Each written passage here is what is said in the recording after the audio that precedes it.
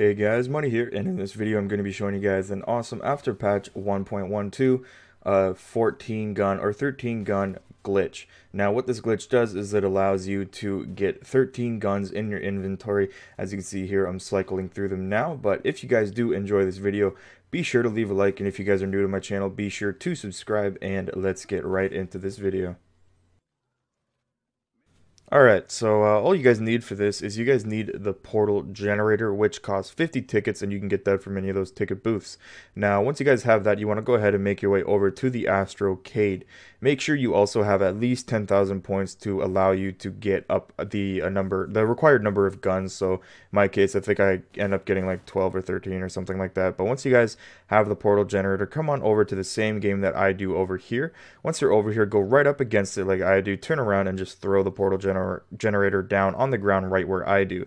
Once you do that, you want to hold X and back up at the same time. If done correctly, you should get this little message there, and it'll glitch you out a little bit. Now, once you guys are in this zoomed in, glitched out state like this with the Activision logo down at the bottom right, all you got to do is make your way over to the magic wheel and just buy that stuff as many times as possible. Now, it is advised, obviously, for you to go ahead and open up all the doors beforehand to where you think, or where the first magic wheel spawns at least, and then where you think the second one will. I was lucky and I ended up getting both of them in Polar Peak here.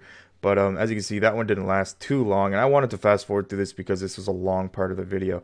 But yeah, once you guys end up getting and using up all of the first one, then go ahead and go into and find the next machine and just go back there and repeat the whole process. Now, I'm pretty sure 10,000 points gets you, if you only buy from the magic wheel, it gets you right around like probably 12, 13 guns, something like that. I don't know, it depends.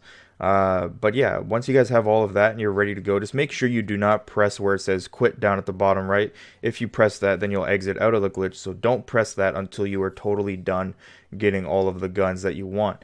Now, once you guys get all of the guns that you want, then all you got to do is just press B to quit, and then you will be good to go. And also throughout this whole process, you will get a whole bunch of tickets. I think the max you can get is like 150 or something like that, so that's also pretty cool. But once you guys have all of that and you're ready to go, I just went until I ran out of money from hitting the magic wheel. And as you can see there, that is my last time. So I'm going to go ahead and press B to quit out of it. And as you can see now, I have all these guns here. Now I'm just going to go ahead and cycle through some of them.